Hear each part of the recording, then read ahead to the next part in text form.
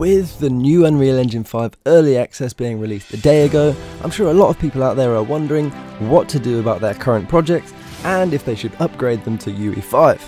Well, after working with the software for 2 days straight, I feel like I am fit to answer this question for you. And if you want the short answer, it's no, but maybe yes. Let me explain. With the release of UE5, we've got a load of brand new features to play with. With Nanite and Lumen being the stars of the show, Unreal has really upped the game when it comes to game developing software. So with all these game-changing new features, why would you not want to upgrade? Well, there are 3 big things to consider. And the impact of these things will highly depend on the timescale of your project and when your estimated project finish date is. The first thing to consider is the early access bugs. As expected with an early access release, there are some issues. And these kind of issues will only slow down your game development until Epic hotfixes them. So let's say all the issues with UE5 are fixed for the official UE5 release, leaving us with an estimated fix date of January 2022 at best. Okay, next, outdated plugins. None of the plugins used in UE4 will now be functional in UE5 until they've been updated.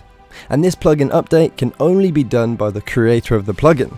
So let's say the plugin update is done in 1 to 2 months.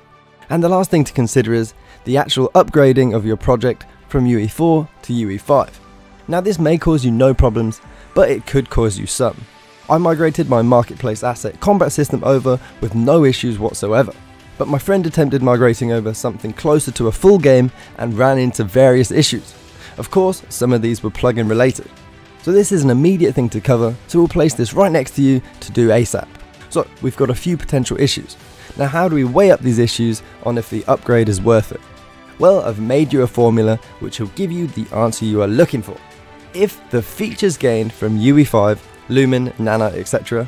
benefit your project more than the issues we just talked about, and if your estimated project finish date is later than the official UE5 release date, upgrade to UE5.